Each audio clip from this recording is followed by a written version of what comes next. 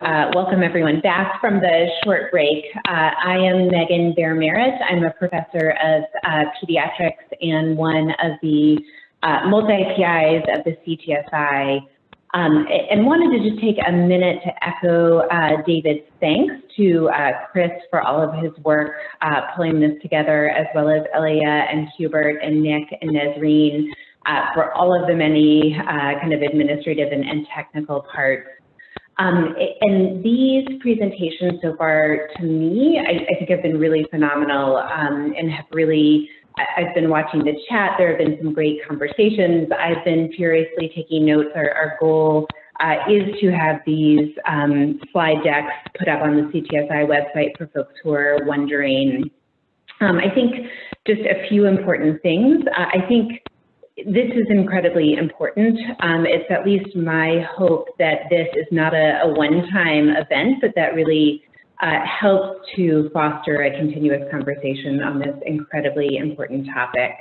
And as I was beginning to think about the day and the talks, I went back to, I think, what probably most people on this call know, the quote by Dr. Martin Luther King, which was that of all forms of inequality, injustice, and healthcare is the most shocking and inhumane. And I did a little bit of digging actually about that quote, and it turns out that was part of a press conference that Dr. King delivered just prior to a speech at the second convention of the Medical Committee for Human Rights. And it's actually not the full or the complete quote. The full and complete quote from Dr. King is, "We are concerned about the constant use of federal funds to support the most notorious expression of segregation. Of all of the forms of injustice and health, of all of the forms of inequality, injustice, and health is the most shocking and the most inhuman because it often results in physical death."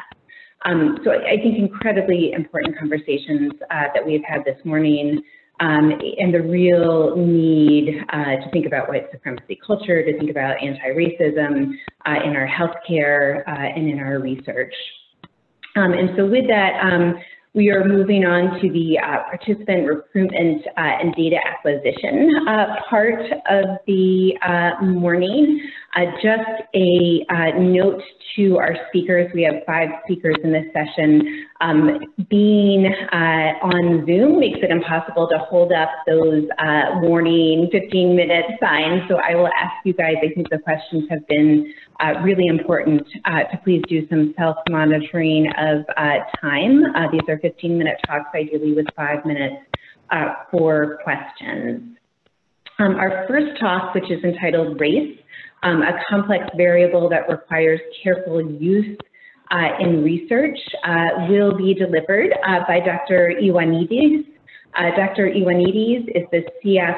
Renberg Chair in Disease Prevention. He's a professor of medicine, epidemiology, and public health, as well as biomedical data science and statistics, and then serves as the co-director of the Meta Research Innovation Center at Stanford. He received his medical degree from the National University of Athens, as well as a Doctor of Science and Biopathology from the same institution.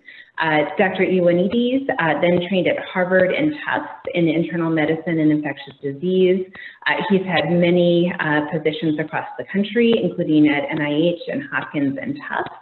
Among his many accomplishments, he's delivered over 600 invited and honorary lectures and has received many notable awards.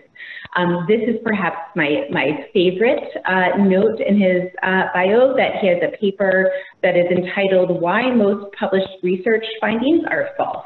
And that's been one of the most accessed articles on the Public Library of Science. And a quote that I loved also from his bio was, "When contrasted against my vast ignorance, all of these values that we ascribe in research, H-index, other productivity indices, offer excellent proof that citation metrics can be horribly unreliable." He went on to say, "I consider myself privileged to have learned and to continue to learn from interactions with students and young scientists. from all over the world, and I love to be constantly reminded that I know next to nothing. So with that, I will turn over the microphone, the platform. Thank you for this very kind invitation. It's a great pleasure for me to join this session today. Let me see if I can share my screen. So race and all the problems surrounding race is one of the major challenges that we face, not just in medicine and medical research, but also as a society. Racism is one of the major diseases that we have to eradicate, and the question is medical research doing this, or is it unfortunately reinforcing racism in various transfigurations? Much of what I will share with you today is based on a viewpoint that I wrote in JAMA recently with Neil Pao from UCSF and Clyde Yancey from Northwestern, trying to think about how we could recalibrate the use of race in the research that we're doing. There's a lot of precedent. This is not a new idea. The questioning of whether we're doing more good than harm by using race or by inappropriate labeling in research, race, ethnicity, and anything that is related to race and ethnicity in health goes back at least a couple of decades. This is a paper from 1998 by Raghgopal and Lime Donaldson, where they looked at all that terminology, that very confusing terminology, and they compared what it meant, what it was supposed to mean, what it was assumed to say, how it was misconstrued and misused. Some of that terminology, of course, could convey some information, but there were lots of weaknesses for each one of these terms. And basically, there was a commentary along with that paper in the American Journal of Public Health, 1998, abandoning race as a variable in public health research, an idea whose time has come. Race was not abandoned in the subsequent 22, 23 years. If anything, race was widely used and misused in various forms. There were other valiant efforts. This is a very nice overview that Jennifer Kelsey and Scarlett Lynn wrote in 2000 in Epidemiologic Reviews. They tried to look at what we knew back then and make some suggestions, perhaps to salvage the concept of race and try to at least make it a bit more reliable in terms of accuracy and in terms of what it could connote, and perhaps offer some suggestions on how it could be used in a positive way. Lots of theories were proposed at that time or even earlier, some of them a bit more successful than others. This is orthogonal cultural identification theory. Have that 2x2 table of identification with an ethnic group versus identification with majority group. But basically, race and racism really come together. The differences observed in research studies between races may result from the multifarious consequences of long entrenched and continuously transformed racism. And even more so in the last year, as the COVID-19 crisis has revealed, long-standing effects of racism have tremendous effects on the propagation of inequalities and injustice at all levels, including health and healthcare.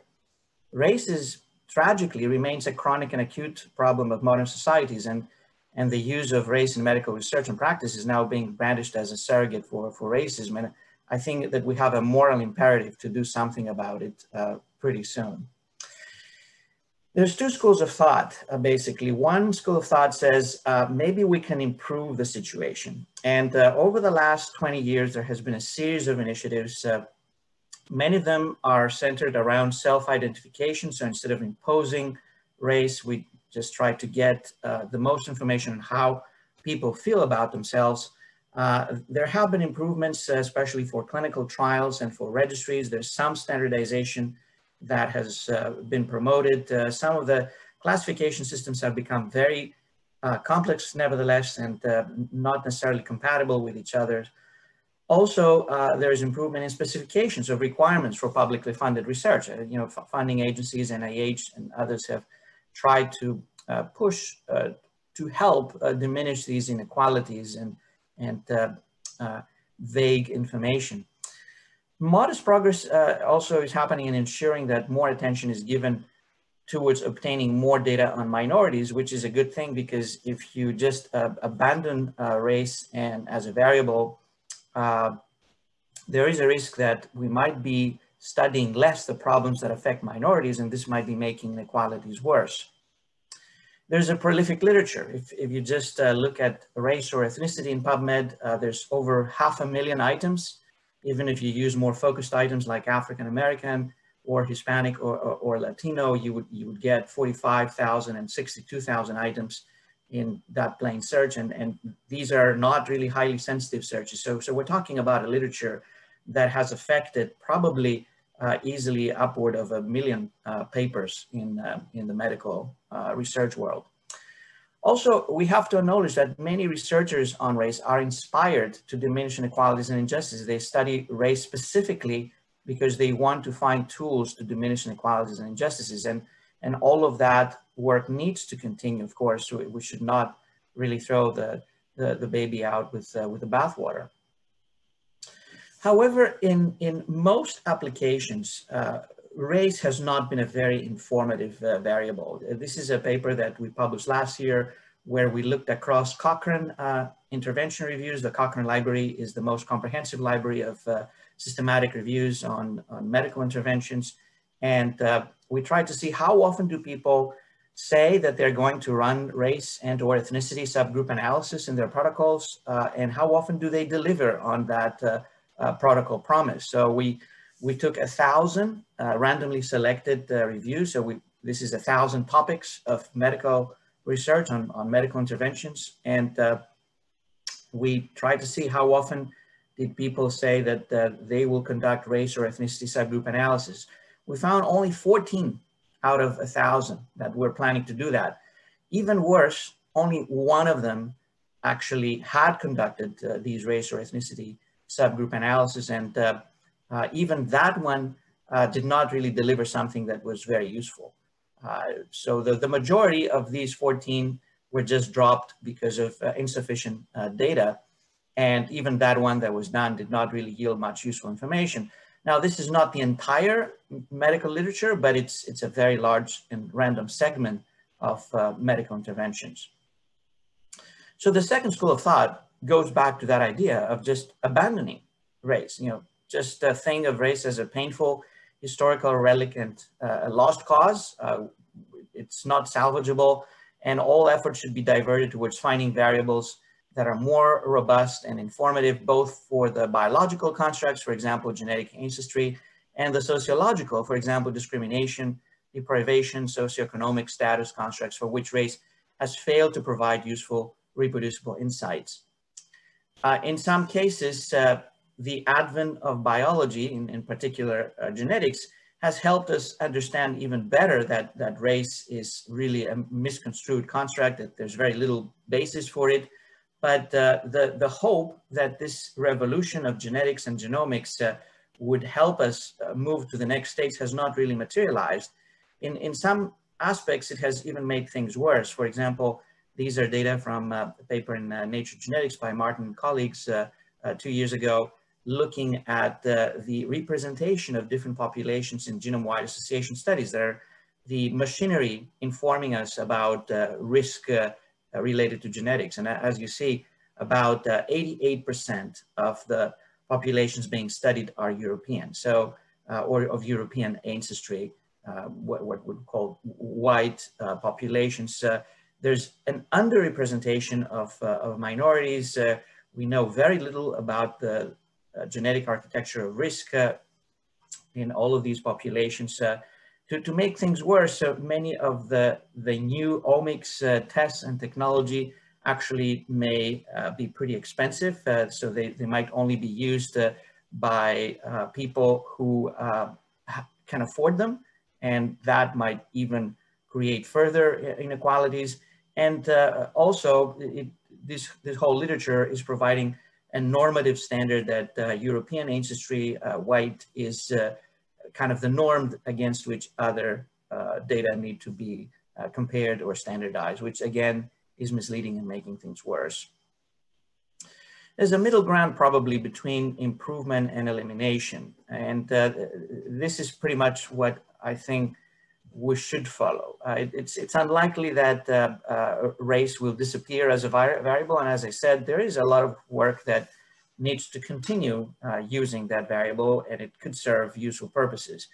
We can separate the research corpus into two components. The past research investigations in which race is already incorporated in our textbooks, in clinical algorithms, in guidelines, in recommendations, and in other evidence which may or may not be applied in practice, and separately, future research that is going to be launched. As far as past research is concerned, we have to acknowledge that out of that 1 million papers, probably the large majority is just spurious, non-usable biomedical evidence. And it's not just race, anything that is going into the subgroup analysis range we have seen really fits very well the description of why most published research findings are false of my 2005 paper. So we have to acknowledge that. Most of that research, it's not to blame anyone.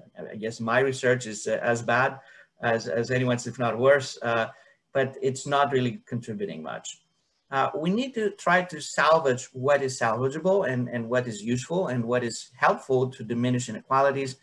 And one option is that expert specialty medical societies and methodologists should jointly, systematically re-examine evidence involving race that is already accepted as core knowledge. In some applications, it may continue to be the best variable to capture the influence on health.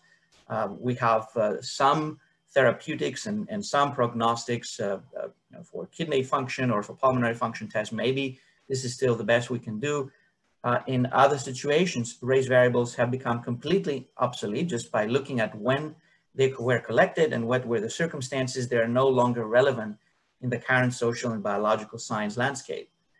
Some race variables may continue to offer incremental useful information, including the further elucidation of health disparities, for example. However, other better variables, even in these cases, should be developed to replace race per se, because obviously race is a surrogate of all of these disparities. Finally, for future research, we have a better opportunity, and probably we can do things better if we think carefully ahead of time for any new research project that is being launched to follow these 4 principles. First, we need to execute a systematic review of what has been done. Race may have been exhausted as a tool. Maybe it's futile to study it again. Or maybe there is something that might offer us insight on how to do a new study that may best leverage past work or create novel hypotheses based on what we have learned in the past. Second principle, we have to consider collateral, explanatory, biological, and sociological variables that are appropriate to include within the same investigation, and how standardization, accuracy, and relevance may be enhanced in explaining race-based signals. So we have opportunities to think very carefully about what else do we want to learn, so that maybe we don't need race at all at the end of the day, and we have measured what needs to be measured. Many of these other variables need better standardization. They need better thinking about how to really yield the maximal information out of them. In any comparative analysis, the third principle is that investigators should consider whether white race should be the reference standard. This is the default, but we have to think, is that necessary? Is that creating some false normative narratives, and how can we go about it? And finally, the fourth principle is to carefully consider the potency of any race-related research and gauge a holistic portfolio of clinical and social consequences, including the amelioration of or aggravation of existing inequalities. The road to hell is paved with good intentions. So we have to think, if everything goes well and if everything materializes, will we really help to diminish racism? Will we really help to diminish inequalities? Will we really help to diminish disparities? And I think that this should be the guiding principle when we go after discovering new knowledge or implementing new knowledge. I hope I haven't run over time, and thank you once again. Oh, I think you're muted, Megan.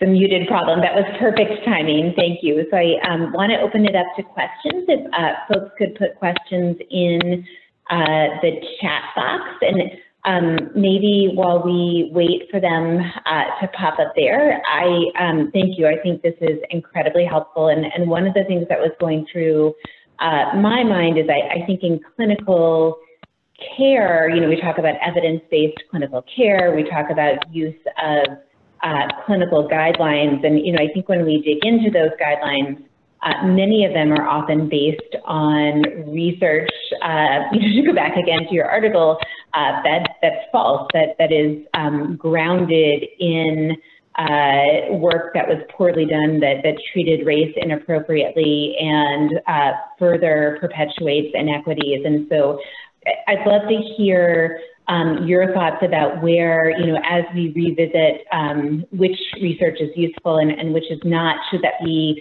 being led, federally by the task force? Is it, our clinical associations? Should we be, as a hospital, having groups that are really digging back into the research to revisit our clinical protocols?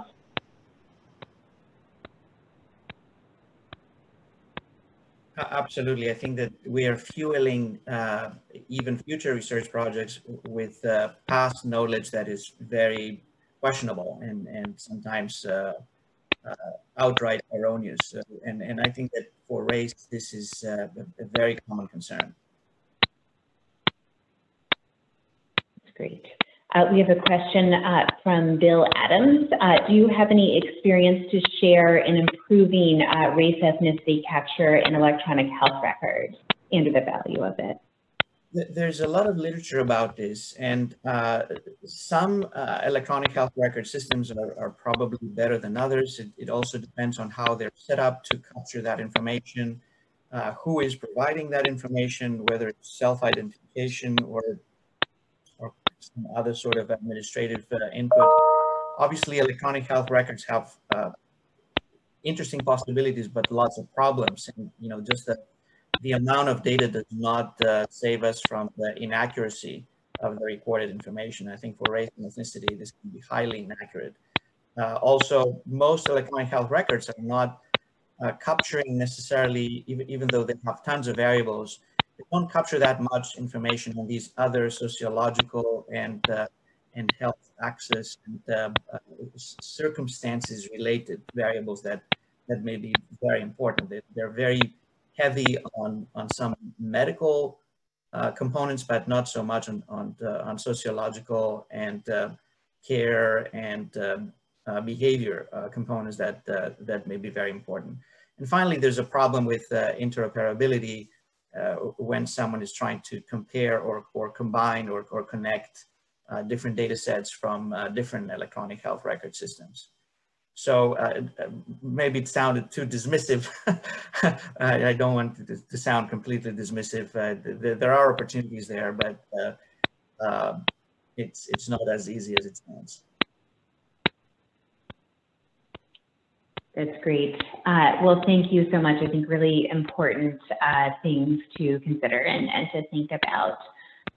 We are going to move to a talk, Diversity and Inclusion in the Framingham Heart Study by Dr. Vasan Ramachandran. Dr. Ramachandran is a cardiologist with subspecialty training in echocardiography and cardiovascular epidemiology. He has a longstanding commitment to clinical epidemiologic research. He serves as chief in the section of preventive medicine and epidemiology in the Department of Medicine and is a professor of medicine and epidemiology at the BU School of Medicine and Public Health. Dr. Ramachandran also serves as the PI of the Framingham Heart Study, which he will be talking about, as well as the Rural Study, which is Risk Underlying Rural Areas Longitudinal Study. He also serves as the associate editor for Circulation, as well as the founding editor for Circulation Cardiovascular Genetics. He is a well-respected and trained mentor and is the PI of a T32 training program that is focused on cardiovascular epidemiology. Thank you. I'm going to turn it over. Thank you, Megan. I want to thank the organizers for giving me this opportunity to speak over here today. And I think it was, Chris Shanahan who emailed me end of December asking me that the CTSI was having a symposium on race and research and whether I would give a talk on Framingham. And I wrote back tongue in cheek, surely, Chris, you know that Framingham doesn't have a lot of diversity. And Chris wrote back smartly, that exactly is the point. And that's what we want you to talk about. I agreed immediately because I feel pretty strongly that as scientists, we claim the present for our research and we build the future. I think it's equally important for us to take responsibility and acknowledge the past. So I agreed to give this talk. And then I wondered, I'm a product of the Framingham family. I'm the fish in the fishbowl that Linda referred to. Could I really be objective about this topic? Could I really indulge in some self-reflection? That brings us to my disclosures. And I'm going to use metaphorically the story of looking at grandma's attic and opening a suitcase and seeing what you'll find. And I wondered whether I could be objectively use my cognitive abilities, or would there be an affective component influenced by the warmth of grandma's hug and the sweetness of her apple pie? I want to make the comment that when one looks at the past through the lens of the present, life and happenings tend to be kaleidoscopic. And especially when one looks at grandma's attic, it's very interesting. There are a lot of objects, a lot of toys, a lot of events, and you turn those pebbles and you find story after story. So is my grandma's story, as narrated by me, truly grandma's story? Would my father or mother have something to say about grandma's story? Would grandpa have something to say about grandma's story? Would my grandma's peers have something to say about grandma's story? What I'm telling you over here is that there are a lot of stories. And that brings me to the caveat about my talk, the danger of a single story. So that again is one of my disclosures as we move forward. I'm going to synthesize into a single simple narrative, a very complex story of Framingham. And as I prepared for this self-reflection, I asked some of these questions that you see over here. Why are the Framingham cohorts mostly white? Is it limited regional diversity? Is it a lack of resources to recruit non-whites? A lack of interest? Will? Unconscious bias? Could you imagine what would Framingham look like if people of color were better represented? Would there be different recruitment strategies, different surveillance methods, different outcomes? And how could things have been done differently? Would we change the objectives of the study? Would we build greater awareness or greater activism? And that would have helped change things? And when would we have done that? Could it have been done at the very start of the study in 1948? At the time when additional white cohorts were added? At the time of our contract renewals? And then what do we do now? Is it a done deal? These are pre-enrolled cohorts, closed cohorts? Is it a historical legacy? Or is it never too late? Let's dive into some of these questions. And for those of you who are tired of hearing me speak and want to leave, let me summarize the 5 key points right now, and then I'll repeat them towards the end. Point number 1, the Framingham cohorts have very limited diversity, very modest number of non-white individuals. The NIH Revitalization Act of 1993, both directly and indirectly, fueled the recruitment of non-white individuals into what we refer to as the Framingham Omni cohorts. Point number 3, contrary to popular belief about follow-up rates of people of color, the Framingham Omni cohorts match its whites cohorts in terms of the follow-up rates.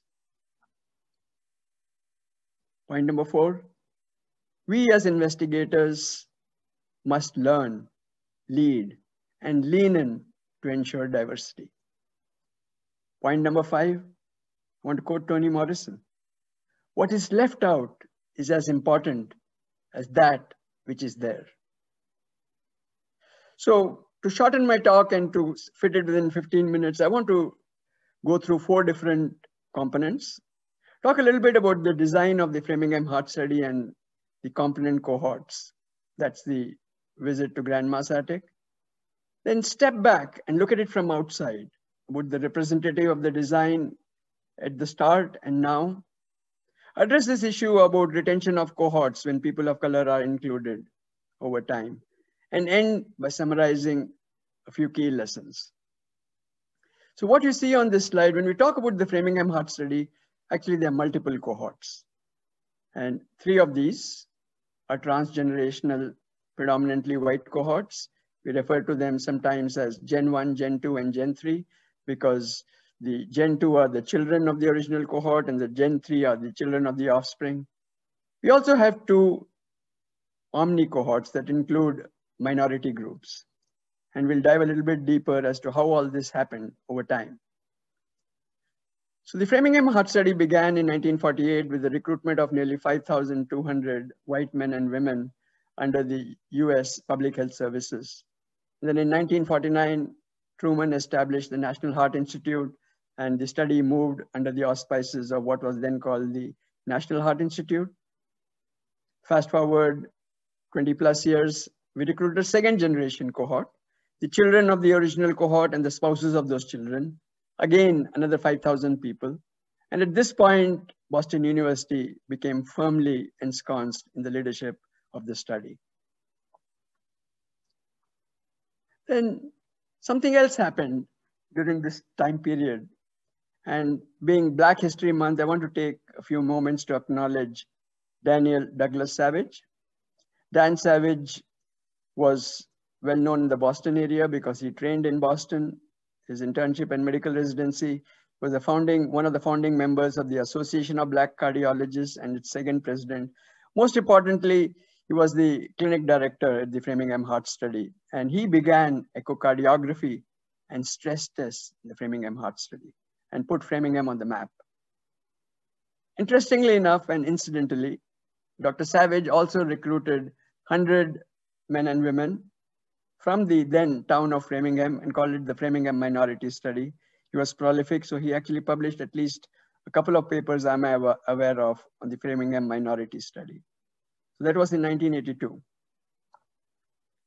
Going back, in 1995, something else happened. An opportunity presented itself to Framingham investigators to participate in the sleep heart health study.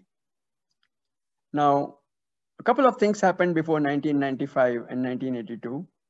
And one of them was the Heckler Report by Margaret Heckler. She was the Health and Human Services Secretary and a big champion of Black and minority health. And one of the recommendations of this very important report was recommendation number 8, which emphasized the inclusion of minority groups in the research agenda. Even more prominent was 1993, what we refer to as the National Institute of Health Revitalization Act, sponsored by our own Ted Kennedy, that required or mandated guidelines for the inclusion of women and minorities in clinical research. This is the landmark law that was passed by Congress. Passed by Congress. I just want to share this slide with you. On the left side, you see the 6-month period from the introduction to the signing by President Bill Clinton then. On the right side, I want to show you what happened in the Senate and in the House. Overwhelmingly passed in the Senate, but there were 4 members who were naysayers, who didn't vote for women and minorities to be included in research. The House was more divided, metaphorically and literally. And I make this point over here that who we send to Congress makes a difference in our ability to include diverse populations in research. One of the important provisions of the NIH Revitalization Act was this provision shown in red in the box, that costs alone are not a permissible consideration for determining whether or not to include women and minority groups in research. So getting back to the topic of 1995 and the opportunity of participating in the sleep heart health study, I want to acknowledge my colleague, George O'Connor, and I see George is one of the attendees at the symposium. And George had this opportunity both through a UO1, the sleep heart health study, and an RO1 on lung cortisol and longitudinal pulmonary function. And because of the NIH Revitalization Act, you really needed minority groups. So George, through the aegis of an RO1 and a UO1, recruited 500 participants, including tapping into the 100 that Dan Savage had recruited. We were called the Omni group because they were a mixed group, and I'll show you the characteristics. And the 10% of the total sample of Framingham, the offspring cohort, was a heuristic that was used at that particular point of time. Fast forward 2002, the NHLBI funded a third cohort for Framingham. This time about 4,100 people, again all white, because the rationale was transgenerational. The children of the offspring cohort, the second generation, the grandchildren of the original cohort. And at that time, my colleague Emilia Benjamin wanted to study vascular function in the third generation cohort. And of course, there was the NIH Revitalization Act. So under the aegis of an RO1, Emilia recruited 400 minority groups, and we refer to them as the Omni 2 cohort, again using a 10% heuristic. 10% of 4,000 is about 410. These people were selected from the then city of Framingham and the adjacent 7 towns using a non-probabilistic sampling frame. And then the investigators argued strongly for integrating the Omni 1 and Omni 2 into the core contract, because it's hard to maintain surveillance and follow-up of cohorts through the aegis of RO1 mechanisms. And we were fortunate that the NHLBI agreed. And in 2008, the Omni 1 and Omni 2 cohort were integrated into the Framingham Heart Study. Phil Wolf was the principal investigator then. And since then, we have continued to follow all Framingham cohorts in very similar fashion, as you see over here. The examinations of the Framingham Omni 1 and Omni 2 parallel that of the second generation and the third generation, respectively, and they receive the same examination and the same follow-up and surveillance mechanisms. So what exactly do we mean by the Omni cohorts, and what are the proportion of non-whites in Framingham? If you use the denominator across all the 5 cohorts are described, that's about 15,500, you see that less than 5% were African Americans or Hispanics. If you use you're more liberal and you use a denominator of 10,000 instead of, you eliminate the original cohort because that was 1948, it still is only about 6%. In other words, the diversity of the Framingham cohort lags behind diversity in the United States, in Massachusetts, and even in the city of Framingham, because Framingham is becoming increasingly diverse over time. At the time of recruitment of the second generation, the number of non-white individuals was 20%, and today it is believed to be closer to 40%, as we shall see. So let's step back and look at it from outside. How representative was the design at the start in terms of cardiovascular mortality and morbidity in the country? And what you see over here is the patterns over time, and the green line is cardiovascular disease mortality, and the pink line is the stroke mortality, and what you see is a number of Framingham publications that contributed with other cohort studies and clinical trials to lower cardiovascular mortality in the country.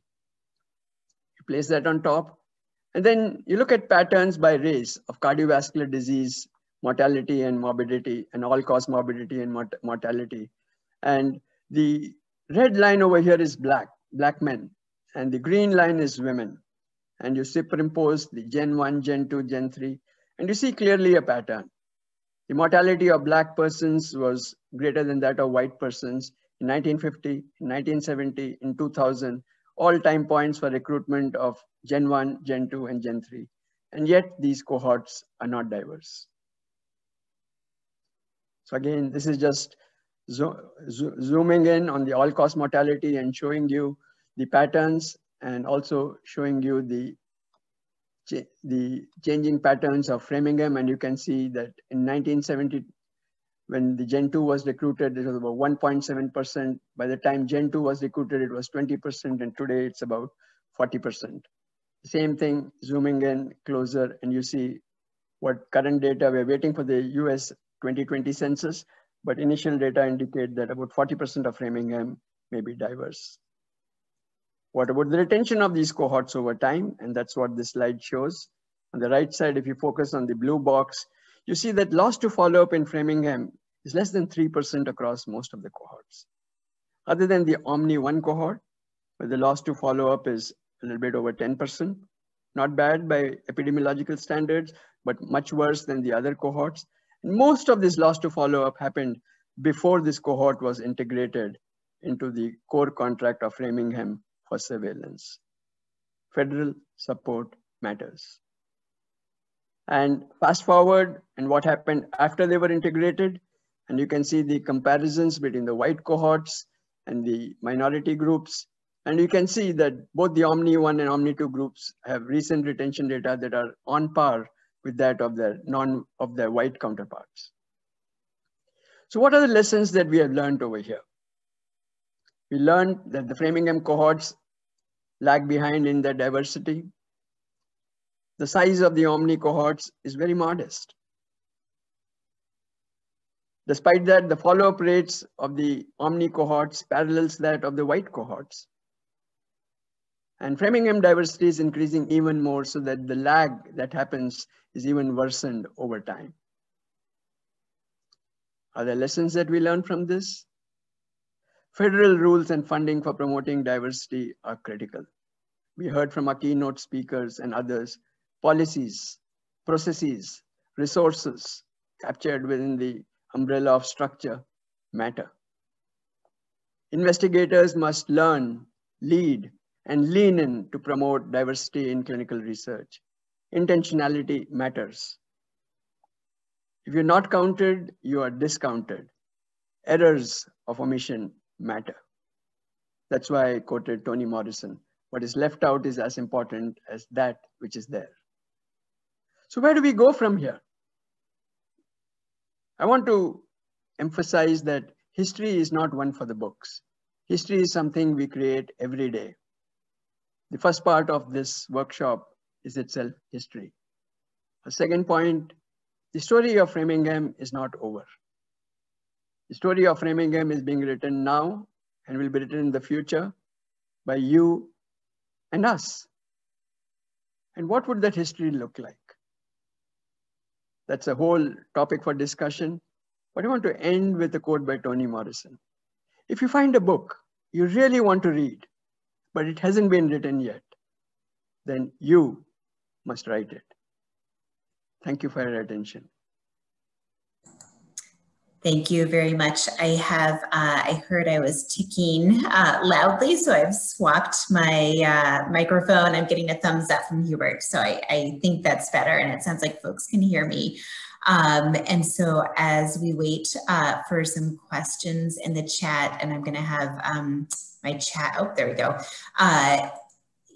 One comment that thank you for, I think, bringing forth. I think federal policies are really important. It's always both shocking to me, 1993 was less than 30 years ago. That's not so much of a distant future where people sort of expected that it was white men only who would be entered into trials, and shocking the vast number of people who did not, who voted against that.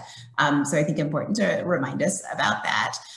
Karen Lasser asked, what's been the experience of the NIH All of Us research program in terms of diversity? Vasan, you can answer that, and I believe George O'Connor may be on as well to address that.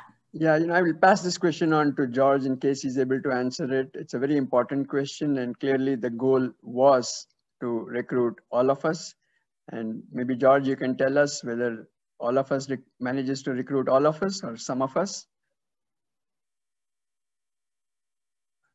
I'm not sure whether George. I think Karen, I'm the data guy for all of us. Oh, great. I can speak Thanks, Bill. to George maybe in that we were specifically recruited to join all of us so that we could enrich the representation of the, by the patients that we take care of. And so BMC and 2 partner community health centers recruit and contribute data to the system. I don't know about the overall diversity stats, but I know the reason we're part of it is to promote that idea for sure. Yeah, Karen, I don't have the latest data on the all of us recruitment rate. I believe it was lagging somewhat behind, but the goal was to try to be representative across large swaths of the population, including ensuring diversity. Maybe we'll find out in the next couple of years where exactly the program stands. So I apologize, I don't have the exact numbers, Karen. That's okay, thank you. I would love to follow up to hear a little bit about how, you know, as you guys continue with Framingham and are seeking to have a more diverse sample, how you're thinking about recruitment, retention, and kind of all of the policies and procedures to ensure that you are increasing diversity, and how have you thought about that? How have you approached it? Thank you, Megan. I mean, that's a great question. And I think the Framingham family of investigators has been thinking about this for quite some time. Obviously, it came much more into the radar screen in light of recent happenings over the last year, in light of the Black Lives Matter movement and the greater emphasis on diversity. I think we do a few things which already help us, not directly, but indirectly. I think one of our research missions is to partner with sister studies. The Jackson Heart Study is a sister study. The rural study, which you referred to, it's born out of the Framingham experience. It's like Framingham on wheels, but in the rural South. So, but I think there is a bigger question about, you know, is the Framingham Heart Study called the Framingham Heart Study because it's located in Framingham, Massachusetts with an address over there? Or is it called the Framingham Heart Study because it's truly representative of the city of Framingham? And my personal belief and opinion, it's the latter, which means that we need to take a look at how we are going to increase the current sample. My, again, personal opinion is that closed cohorts can be made open cohorts at different time points. It requires different kinds of support, federal and non-federal funding. And our third generation cohort has a mean age of about 55 years, which gives us ample opportunity of recruiting cohorts that we can follow into the future. There is also the possibility, and we have discussed in the past, about a fourth generation of Framingham. And the fourth generation of Framingham would be a fourth generation that's representative of the city of Framingham as a whole, with all its diversity as it stands today. So there are opportunities. There are discussions about how we would ever fund this, because cohort undertakings are huge undertakings. They are investments into the future, but I think it's an active topic for discussion. That's great. And we are running over time, but there are two important questions in the chat. So I may pose them both to you for quick responses before we turn over to Dr. Boynton-Jarrett. The first one is from Kevin Hartshorn. Are there differences coming out comparing Omni populations to main populations in terms of risk factors?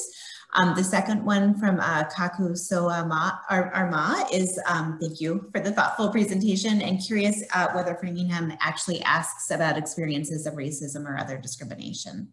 Yeah, Kevin, I'll address Kevin's question. It's a great question. You know, because of Massachusetts and because of the middle class nature of the cohorts, the profile of the Omni cohorts mirrors that of the white cohorts, as does the rates. The burden of high blood pressure is higher in the Omni cohorts. So that's one important difference. But by and large, I think the burden of other risk factors seems to parallel that of the non-white cohorts, as does the CVD morbidity and mortality experience. And regarding Keku's, thoughtful question, we have not so far asked about experiences of racism or discrimination, either of our Omni cohorts or of our white cohorts. And it's an important topic. I hope we see more intentionality in that direction in the years going forward.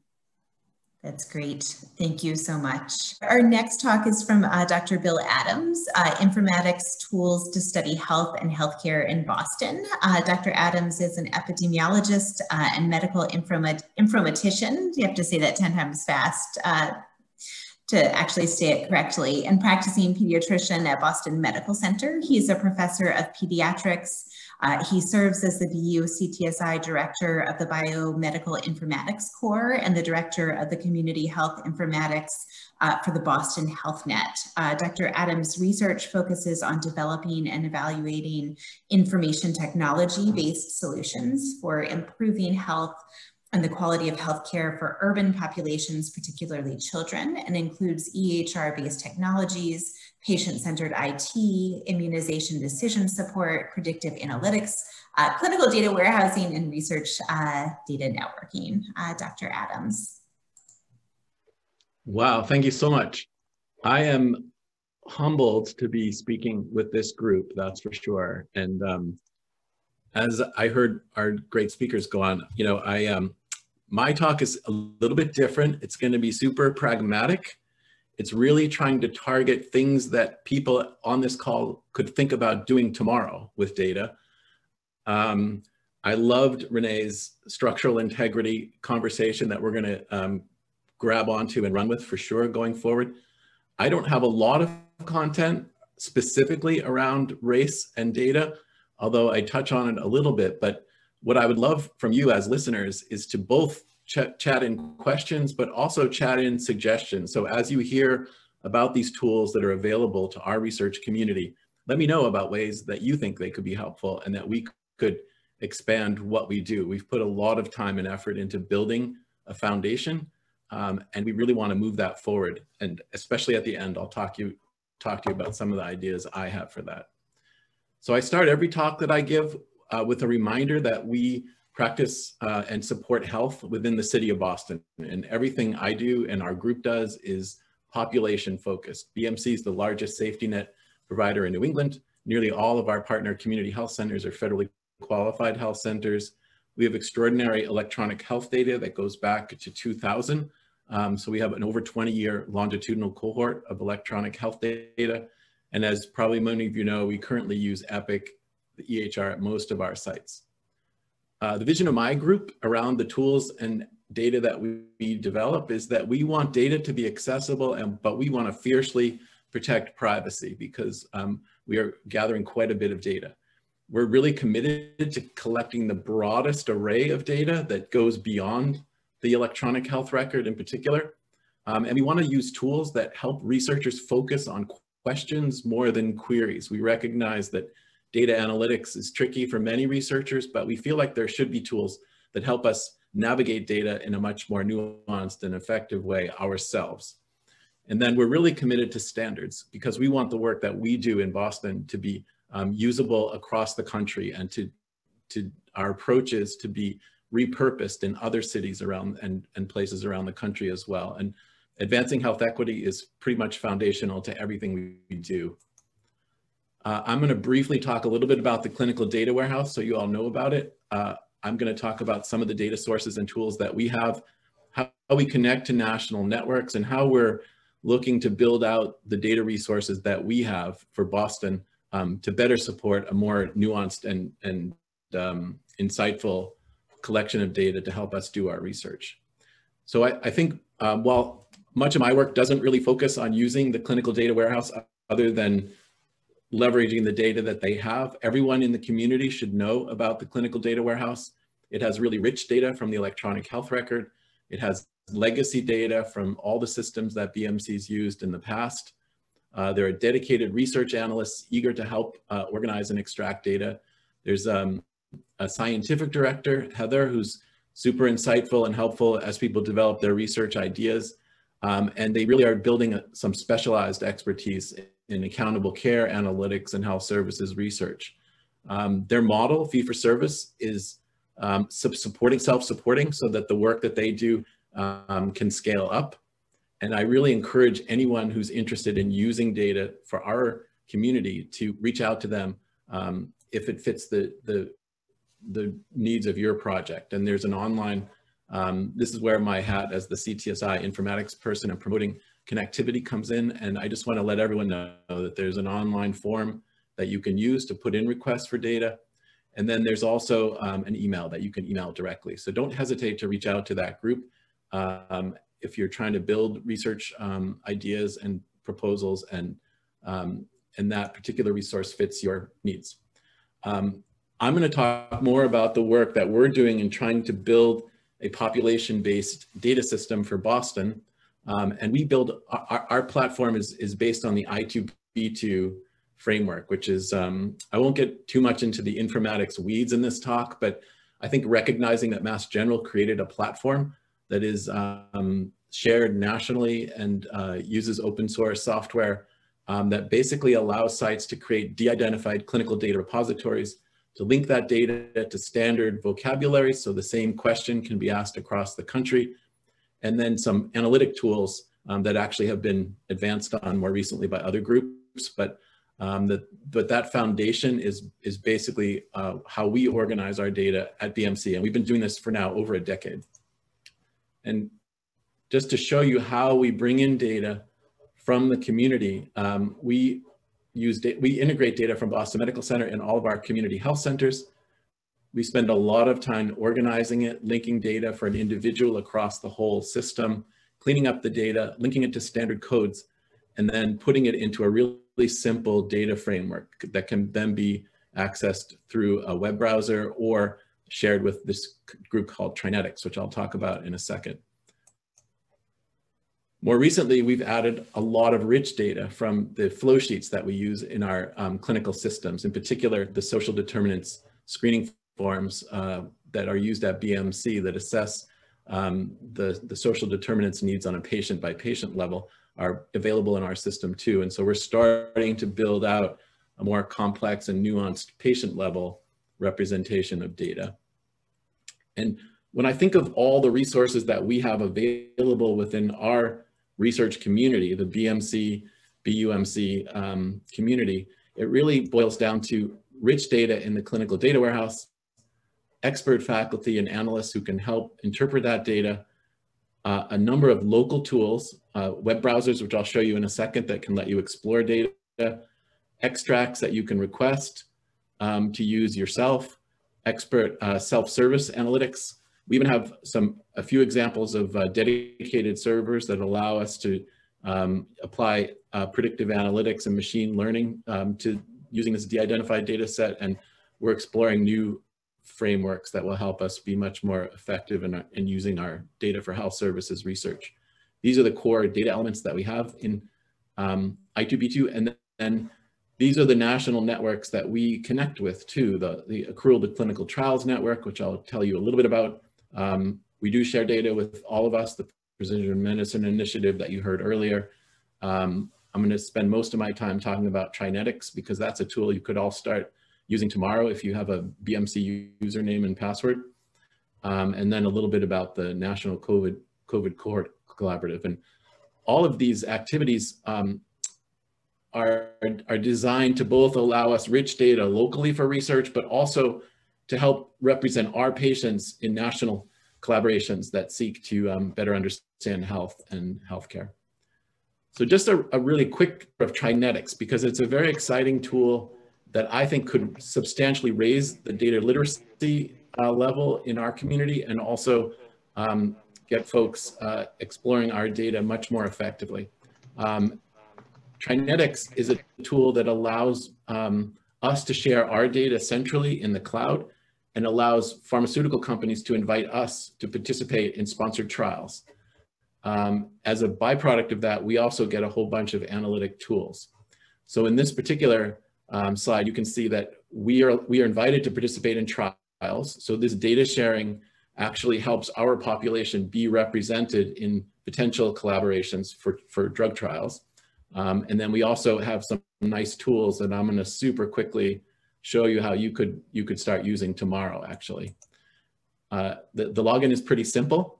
And the idea behind Trinetics is that you can create queries that put together features like diagnoses that patients have or lab tests that they've achieved. And you can quickly count up the number of patients that meet that criteria. So you could imagine building cohorts of all kinds of patients based on social vulnerability, demographic features.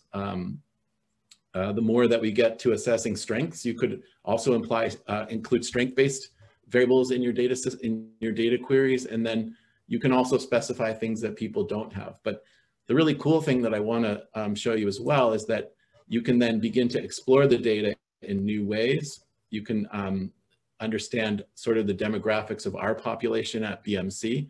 You can appreciate that ethnicity is kind of poorly represented in our data, and you can see the distribution of data by age pretty quickly. And now that we've joined the Trinetics network, we have the ability to actually use that exact same query to ask what are the features of patients nationally in the 49 other healthcare organizations that collaborate with us. So simply redirecting that same query lets us now start to study 2.7 million patients and scale up the scope and the distribution of patients that we could actually evaluate.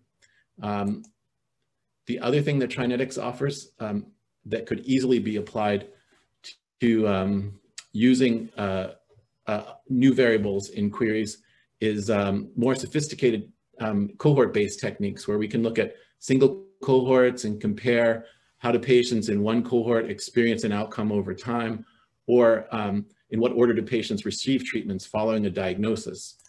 We can also start to compare outcomes, how do outcomes compare between two cohorts, or how do patient characteristics vary between two cohorts. So these tools are now available to all of us. And one of my requests is that we all start to use them more and better understand how they can be used for the type of research that we're doing at BMC and the medical campus in general. So I talked a little bit about Trinetics. I'm going to say a little bit about the ACT network, which is more about building relationships with other institutions across the country, and then a little bit about the NC3 collaborative. So what the ACT network does is it takes all of our I2B2 instances and plugs them together through an automated network across the country. So in 5 minutes, I can create a query like how many patients at BMC have diabetes. I can send that query out to the whole network, which I think right now has 34 or 40 institutions. And within 5 minutes, I can get patient counts from all of those sites. This tool is not so much for health services research, but to maybe identify potential partners, rare diseases, unusual phenotypes, or just groups of people that you're really interested that are underrepresented in some groups and well represented in other groups that could form the basis for building national collaborations. And with very little work, we're able to repurpose the data that we have to be part of this national network. And any BU or BMC researcher can use this tool. Currently, it's not available as self-service, so you would just have to reach out to us. And most recently, we did an investigation of children with uveitis, and our collaborator was able to identify 5 or 10 potential collaborating sites, and she reached out to them. And then another resource that we have available to folks within the BU and BMC research community is the National COVID Cohort Collaborative, where we, again, share our I2B2 data on a national scale with NIH. And this is now available to anyone. The nice thing about this data system is they've already integrated really rich publicly available data around COVID policies that were put in place and when. Hopefully our School of Public Health will soon be sharing county level social determinant data within that framework. And so what they've been able to do targeting COVID is bring together a rich, complex set of variables to start looking at COVID related outcomes as well. And anyone is welcome to join that too. Again, reach out to us if you're interested. And then just a taste of what we're going to be working on this year is you're all probably thinking, well, that's great, but that's just health data. And as Renee pointed out so beautifully, health outcomes are are dependent on so many more things. And we are very confident as part of the BMC Health Equity Initiative that you're going to hear about next and other things that we'll be able to expand our core I2B2 data to closely link a broad variety of social determinant data based on where people live in Boston to bring together the clinical data from BMC with the community health centers and with as much public data as we can support around social determinants within the coming year to support the research community. So we encourage you to reach out to us. You can put in consultation requests anytime through the CTSI website. We have some online tools here that do deeper dives into the tools that we have to offer, and specifically around Trinetics and some of the tools that are available there. And we would love you to contribute to how we evolve over time, and particularly how we advance health equity for Boston, because we can't do it alone, and we need your help. So Nicholas is my close collaborator and available for helping, and I'm also here too, so just email us anytime. I acknowledge that this was not quite as visionary as some of the other speakers who were fabulous, but you know, I'm also a carpenter, and so I think a good set of tools to help you get your work done is really important, and I really appreciate being allowed to be part of this, because I believe this is going to help us move forward over the next couple of years. Great. Thank you so much. I think these tools and knowing about them and the power of the data is really important. There is, I think, actually to that end, a great question about thinking about cross-city collaborations, what I might do if it's okay. Dr. Adams says, have you put a response in the chat? I'm shamelessly trying to get back some of our time to be respectful for everybody's time and make sure that we end on time. So I'm hoping actually now I'm going to transition to our last talk in this session, which is BMC's approach to advance racial health equity by Drs. Mendez Escobar and Dr. James. Briefly, Dr. James is our Vice President of Mission and Associate Chief Medical Officer of Boston Medical Center. She's an Associate Professor in Emergency Medicine and Director of the Violence Intervention Advocacy Program at BMC. Dr. James is a founding member of the National Network of Hospital-Based Violence Intervention Advocacy Programs. In 2011, amongst her many sort of episodes or types of national recognition, she was appointed to Attorney General Eric Holder's National Task Force on Children Exposed to Violence. As Vice President of Mission, Dr. James works with caregivers throughout BMC. Additionally, she has primary responsibility for coordinating and maximizing BMC's relationship and strategic alliances with a wide range of local, state, and national organizations, including community agencies, housing advocates, and others that partner with BMC to meet the full spectrum of patients' needs. Dr. Mendez Escobar is the Executive Director of Growth and Innovation for Boston Medical Center Health System. Her passion is to right inequities and to improve healthcare for underserved and high needs populations. As a former associate partner at McKinsey, she helps states, payers, and other organizations serving Medicaid rethink strategy and transform operations. She's co-founder of McKinsey's Center for Societal Benefit Through Healthcare, which is focused on underinvested areas of healthcare such as mental health, substance use disorder, and other social determinants of health. So thank you.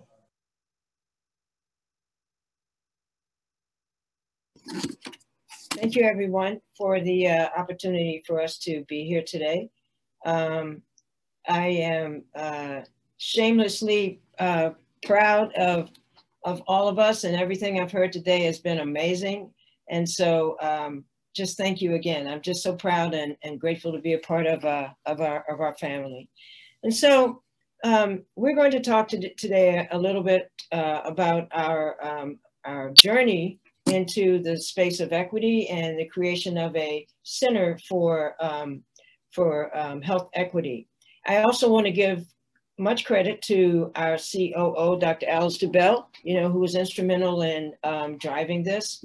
And so I think it's a journey that we're on, and hopefully I'll be able, the two of us will be able to, explain what that looks like, give you some insight into it, and some things to think about in terms of how everyone is going to be involved in this. It's going to require that we all become involved in this.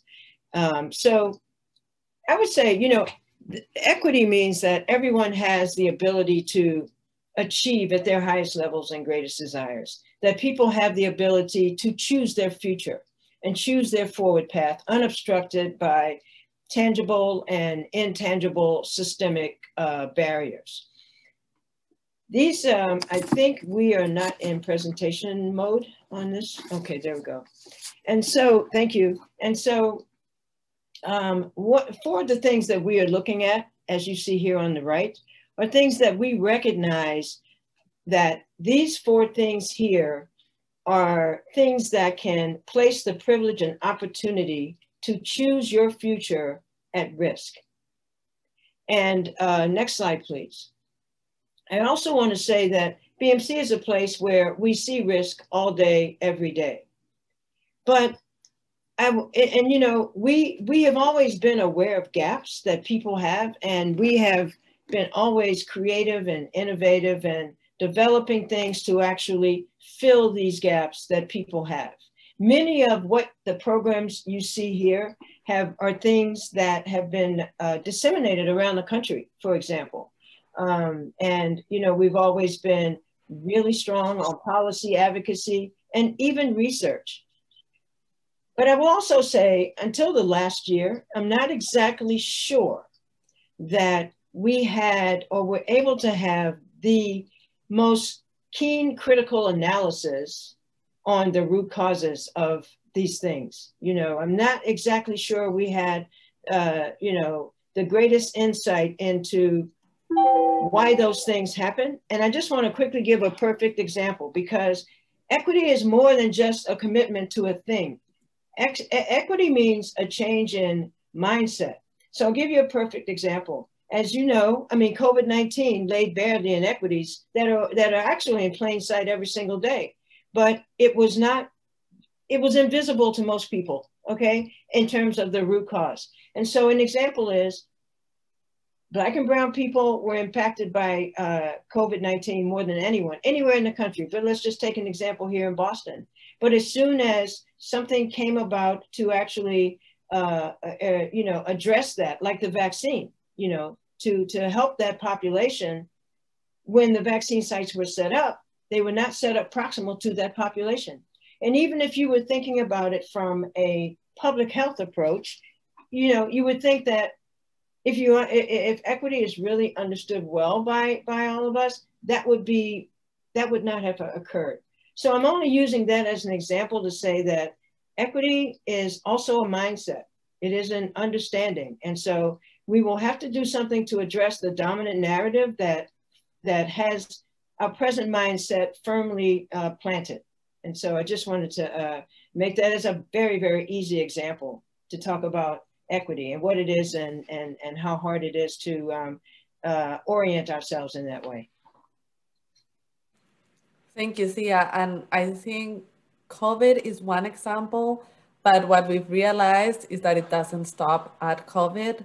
We've looked at a lot of data to understand what is the current status of racial health outcomes in Boston, and there are a lot of big gaps.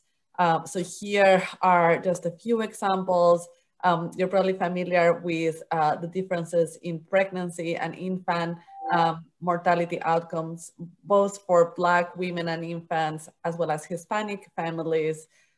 Chronic conditions, much higher prevalence among those populations, including sickle cell disease, which impacts almost exclusively Black neighbors. Oncology, especially when we think about premature oncology deaths, huge gaps there, infectious diseases, well beyond COVID. When you look at the data, we realize that actually all infectious diseases are an area where there are very, very large equity gaps, racial gaps in terms of outcomes.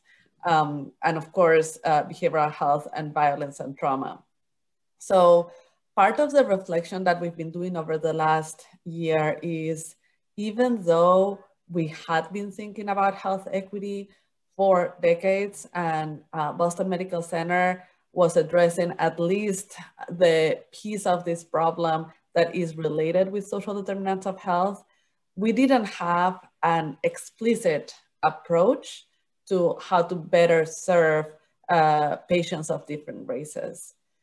And therefore, there are still huge gaps in terms of health outcomes, looking at our patients in different races.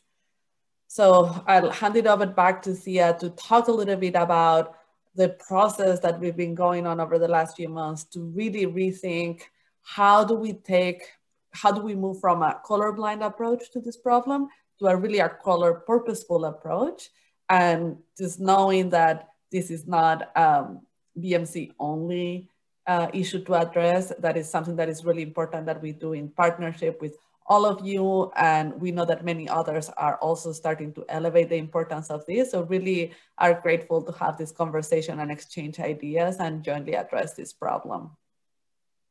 Thanks, Elena. And so the way that this started, as Elena said, you know, we've been reflecting over the past several months, and, you know, we created an intentional pathway to make things not be colorblind, but to look at things through a racial lens. And we engaged, I guess, more than 80 different leaders and other people throughout our healthcare system, formed into 6 work groups. And one of the things we did was the work groups are aligned with, designed to cover every single corner of the healthcare system, like the healthcare plan, clinical operations, inpatient, outpatient, determinants of health and community partners, also research, education, advocacy, and even human resources, you know, talent, workplace, and, you know, transforming the entire culture. And so these 6 work groups came up with various different initiatives that they wanted to do going forward. And we met for several months. We had 3 roundtables, and the last roundtable sort of distilled the different initiatives we wanted to push forward over the next 3 to 5 years. And so the way in which we are intending to do this is we want to advance racial health equity, but we want to do it by moving as far upstream as possible, looking at what is the root cause of why we see these disparities and differences in people. And from the perspective of even taking things to doing what we always have done so well, but tweaking it a bit more with aiming to alter outcomes, alter quality of life course trajectory for people. And we want to do this and have it empowered through the lens of equity and what equity means in its most core definition. And we want to do that by intentionally, once again, reconstructing systems to meet patients' goals. And I just want to say one other thing. One of the things I'm most proud of is one of the first steps we took in doing this was to look internally, to look at ourselves and to create, you know, we did a lot of data. We created a data pack to look at where there are examples of inequity within our own healthcare system, and not be afraid to do that. And so that it can give us a path forward so that we can, you know, see through policies and other different things where we might be inadvertently complicit in driving these inequities. Next slide, please. And so these are some examples of the enablers that we will use and need to actually achieve these things. I will start at the first bullet as an example. We have made a commitment to elevating our members of our health plan and our patients and community voice. One of the things we did was to hire a vice president of community engagement and external affairs. Her name is Patrina Cherry. She has been incredibly important as we have stood up 5 community vaccination sites, as she connected to the community leaders. Now, in our equity plan, we had a goal for community engagement, but not as one-offs. We wanted to establish long-term, ongoing relationships with people in the community. And one of the ways that we have done this with the vaccination sites is operationalize it right away in convening these various different Zoom meetings with community leaders. And, you know, the goals have been to listen to them, to learn from them, to understand how we can partner, you know, to achieve these common goals. And we've provided information they might need and given them information that they can disseminate. For example, churches as well, you know, so they ministers can disseminate them to their congregants, and being aware of things like who people trust, who people don't trust. And so that is very, very important. And also building and educating a diverse workforce. And some of this we have been, you know, on a path to do, but again, this is now a systemic, you know, sort of a process that we're going through. Next slide, please. Thank you. So we know that this is a really, really large problem that will take a long time for all of us jointly to address. And we also didn't want to get paralyzed by the magnitude of the problem. So these groups that Sia was describing were charged with prioritizing some initiatives to start working on right now. While in parallel, we learn more, we engage with more people, more partners, more patients, and we will add to this list. But these are some things that we've committed to start working on right now this year. There are 2 clinical areas where we're deep diving more heavily, aiming to truly transform care for Black patients and Hispanic patients, which are pregnancy and COVID-19, as 2 areas where there are very, very large racial equity, and we want to start transforming now. Now, that doesn't mean that we're only going to work with those patients. The second theme for this year is, I would say, infrastructure. We're working on building all of this infrastructure and core systems and processes that we hope will benefit and help all patients and will help close those racial outcome gaps. So some examples here, Sia was talking about all the infrastructure we're building for deeper and more frequent dialogue with our communities and patients. We're investing in upstream drivers of these inequities with particular focus right now on housing and economic mobility. Thrive is our technology for understanding the social needs of our patients. And we're just wrapping all of this into a structure of portfolio management of these transformations to really ensure that this is embedded in all we do as a system.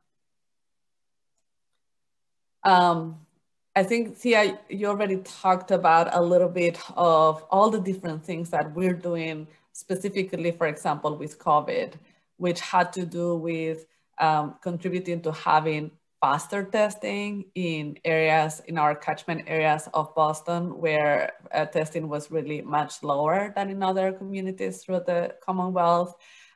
We were able to work on the prioritization protocols early on when they were, we were all thinking about prioritization protocols for ICU and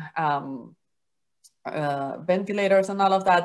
That seems like a lifetime ago, but it was an important conversation that has actually come back again as we think about vaccine access. And I think it's a great example of how inequities are created very unintended, really.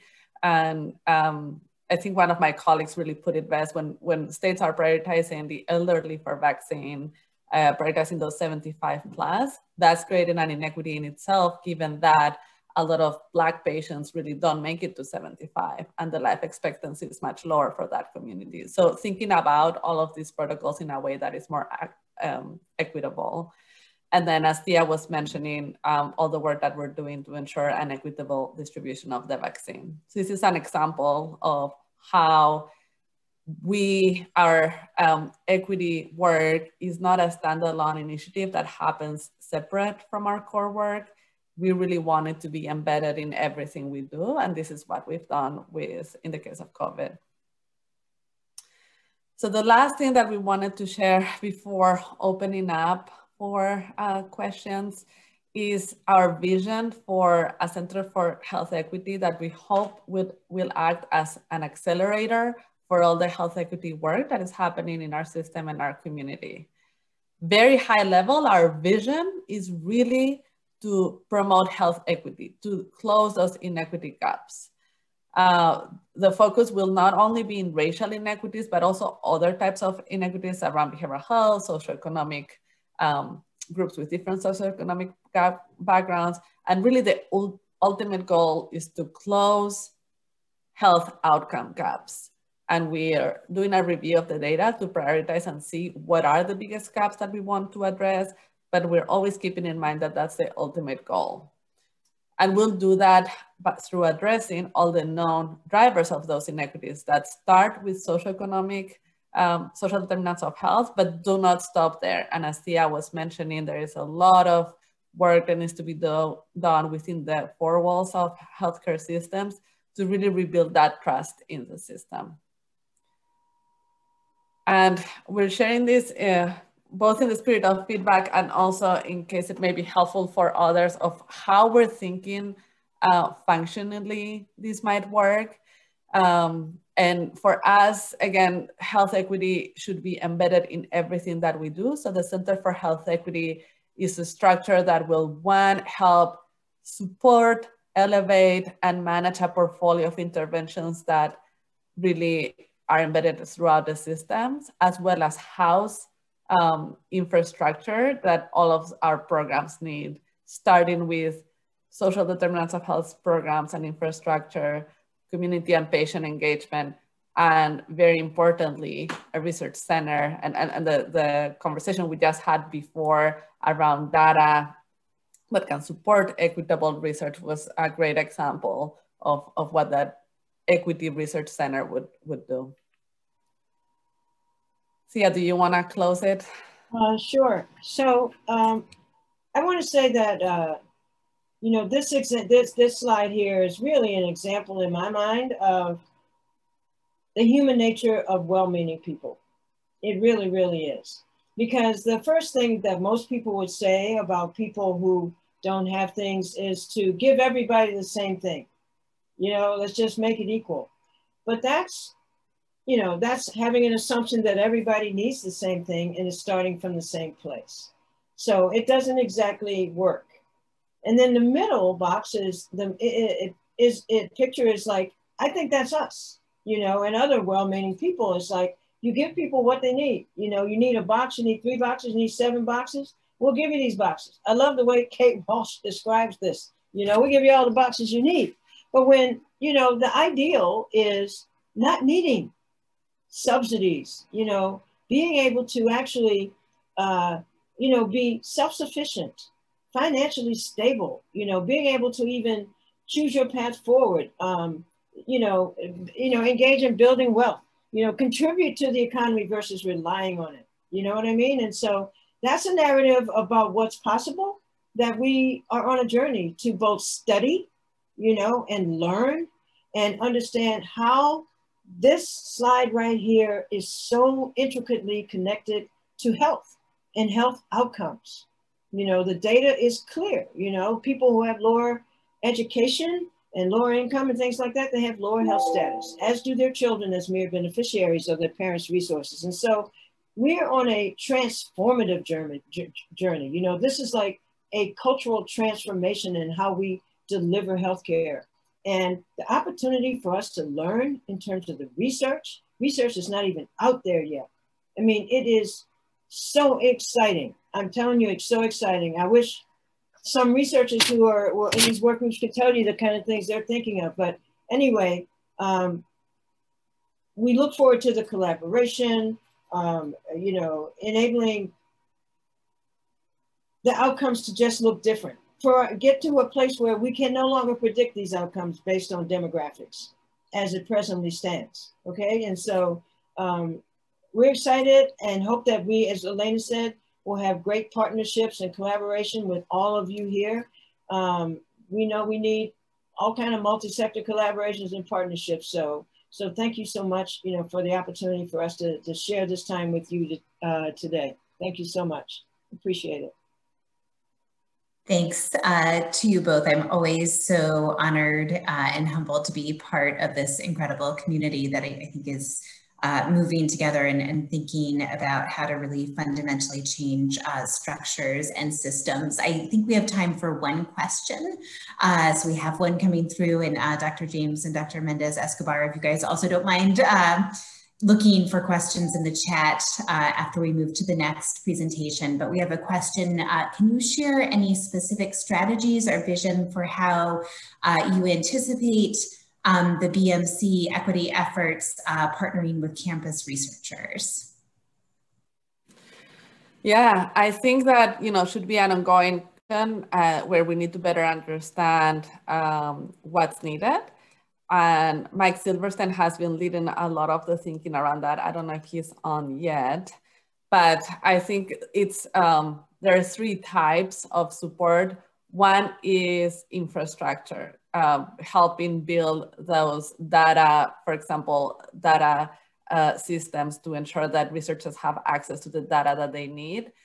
And not only data systems, but infrastructure to help more easily engage with diverse patients for research. So infrastructure is one.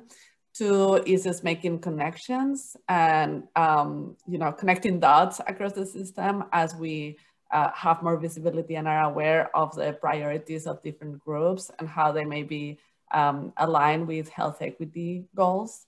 And the 3rd one would also be partnering for fundraising and working together, joining our forces for raising philanthropic funding or collaborating for grant proposals. So those are the big themes that I have in mind. Great, thanks to you both. We really appreciate it. And we are moving now to our